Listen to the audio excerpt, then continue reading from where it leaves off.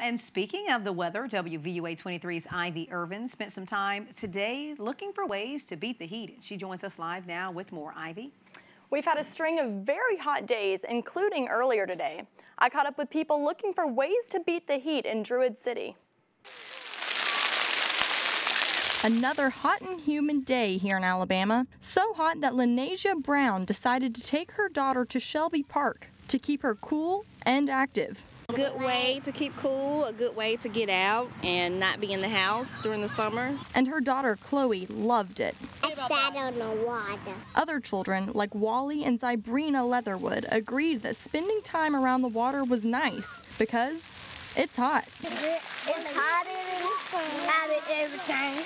And while it's nice to spend time outdoors, Fire Department Captain Jason Norris says that the heat can become dangerous quickly. If you have to be out in the heat, we recommend, that you wear light-colored clothing, wear a hat if you can, take frequent breaks. And obviously, drink a lot of water. But trying to limit your time in the heat and stay hydrated is the number one thing. But limiting your time in the heat could be hard if you don't have air conditioning in your home. And Sharon Morgan, a case manager for Temporary Emergency Services Fan Drive, says that's the case for some Tuscaloosa residents, which is why WVUA 23 teamed up with TES for the 3rd annual Fan Drive to collect fans for those who need them most. There we go, sir. Thank you. Yes, sir.